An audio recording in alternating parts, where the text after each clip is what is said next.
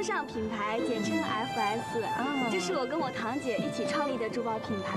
其实啊，珠宝的真正价值是体现在于这个宝石的原料，还有这个工艺的本身。啊，你看那些国外的珠宝品牌，对我们店里也有的，但是我们品牌打扰一下，不好意思啊。失陪了。那我们得去看一下。 珊珊，你怎么把丽叔的订婚礼作为你的销售中心啊？小心他生气啊！哎，不会的，不会的，我送了他一对耳环，他说了金不掉，最好呢从这个月就开始还钱了。丽叔现在也当真起来了。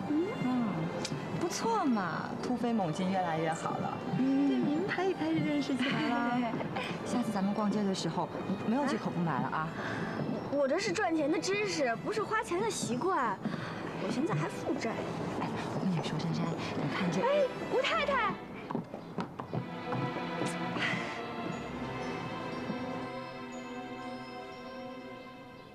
欢迎要是看到自己的女儿这么漂亮的出嫁，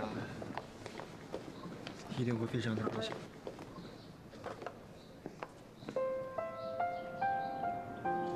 谢谢你今天让我以哥哥的身份，把你嫁出冯家老宅。记住，我还有风月。 永远都是你的家人。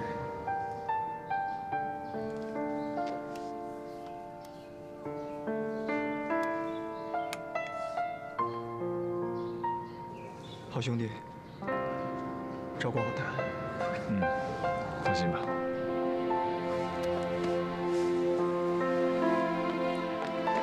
丽叔，你一定要狠狠的。 闲不下去，一定会幸福的。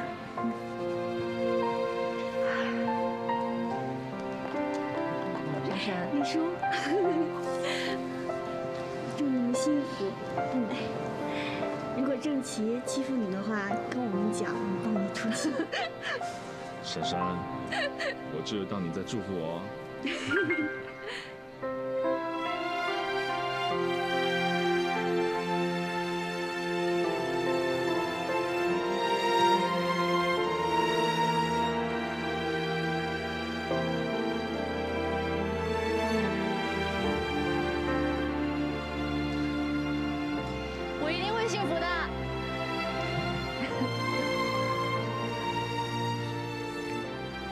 可走吧。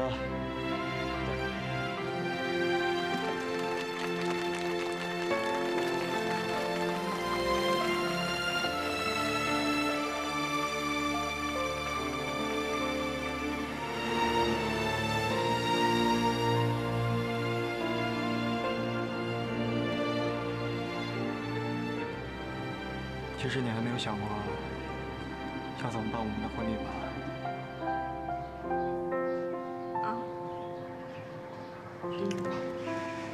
没关系，还有1年的时间，慢慢想。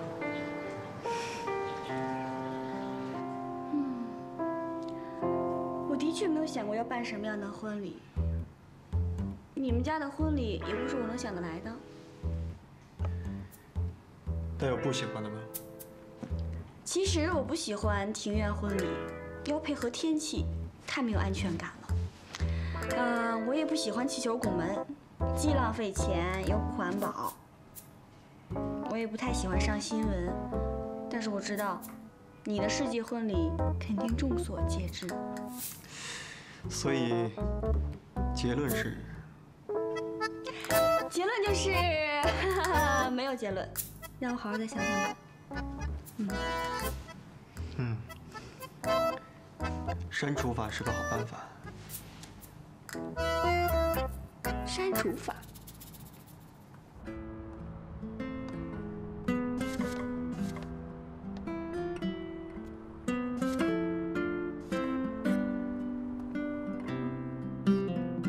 不知不觉，我跟风腾之间的关系好像有了变化。我觉得自己不再像是他身边的挑菜工、小跟班，而是真正的女朋友。 面对事情能一起讨论，一起解决，而风腾似乎也乐在其中。总之是好的变化。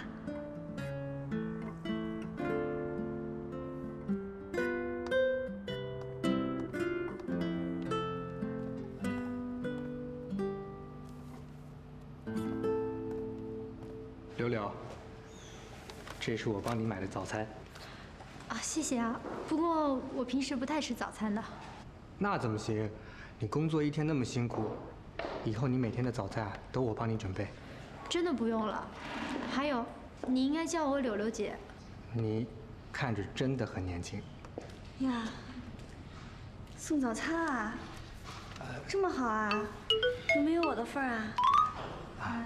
我先去工作了，早餐记得吃啊。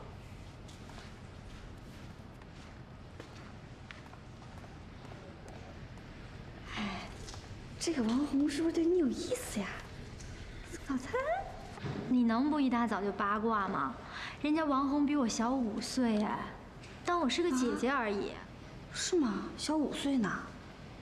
哎呀，年龄不是问题，有爱就行啦。哎，今天是月底结算了啊，你还不快去工作？哎呀，月底结算啊，好吧，那我去月底结算了。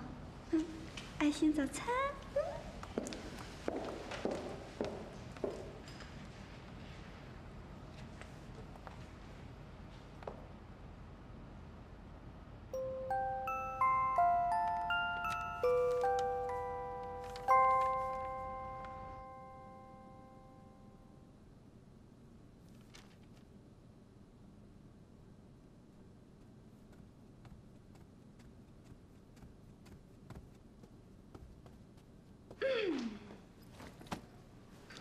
这50万呢，是风尚这2个月赚下来的钱，先还给你。经营店面需要现金，这个你们先留着。那怎么行呢？既然赚了钱，就得还给你啊！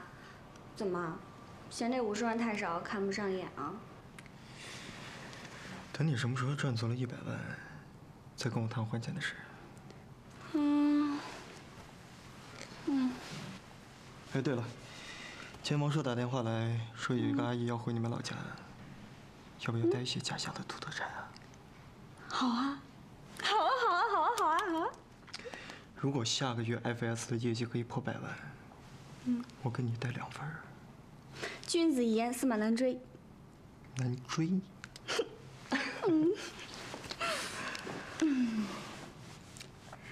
啊，对了，我要去摆个工资。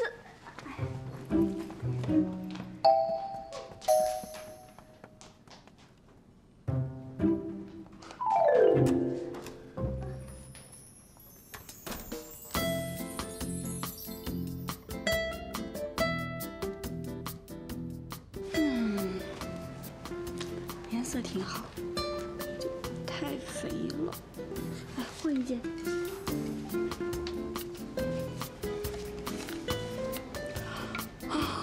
这个漏太多了。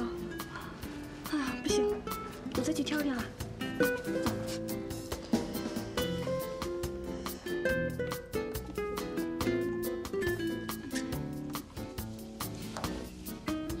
珊珊啊，你到底要挑什么样的衣服啊？下个月初就是丰腾集团的年会了，风尚作为丰腾集团子公司之一，代表我有资格去参加。这次我志在必得最优雅女士。可是你不是一向对这样不切实际的头衔一点兴趣也没有吗？我这次不是为了我自己，我这是为了投资。你想啊，如果我拿得了最佳优雅女士奖，大家能不注意到我身上的珠宝吗？这可是推销风尚的绝佳机会。而且不用花1分钱去买平台登广告。原来是这样呀。对呀，多划算。颜色太重了，我再去挑挑。走。他不会走火入魔的吧？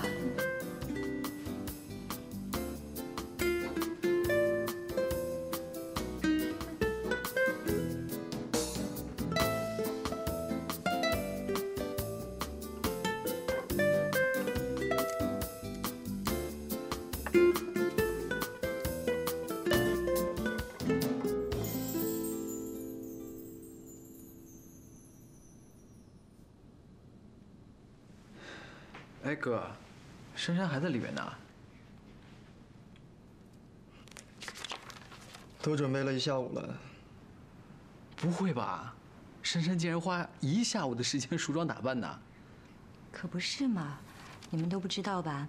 这一次我带珊珊去跳洋装，她特别的认真，她不停地问我哪件衣服更好看，不停地问我怎么样可以把首饰给推销出去。不会是你把人家逼太紧了，为了还债，她走火入魔了吧？不了解他吧？能让薛深深走火入魔的，只有……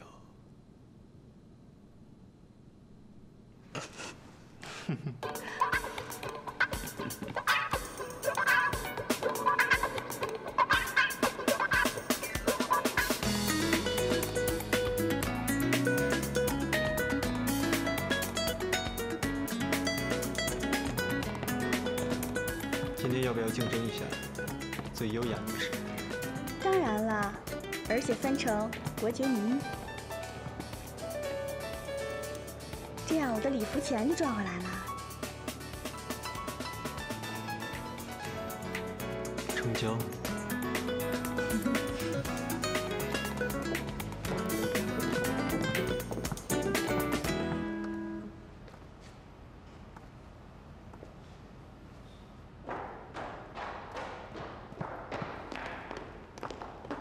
红红，六六，你怎么还没有回去啊？我等你啊。等我啊？对啊，我送你回家吧。哦，谢谢，不用了，我自己可以回去。哎，六六。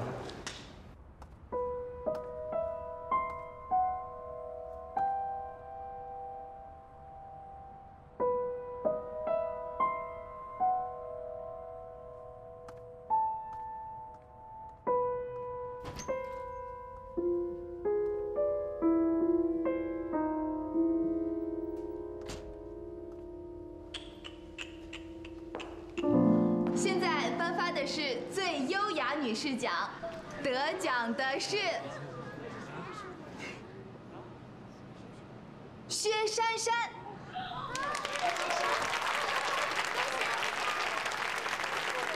薛溜溜，你很可以，2个月不见又傍上大款了。卢成浩，你终于出现了。你要还是个男人的话，就赶紧把那1000万还给封家。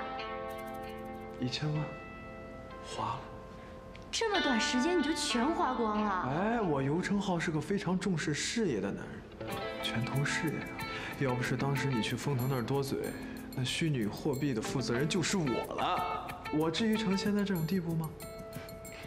难道负责人不是你，你就可以拍屁股走人吗？我告诉你，你卷走了公司1000万，你是违法的。1000万我会再赚回来的。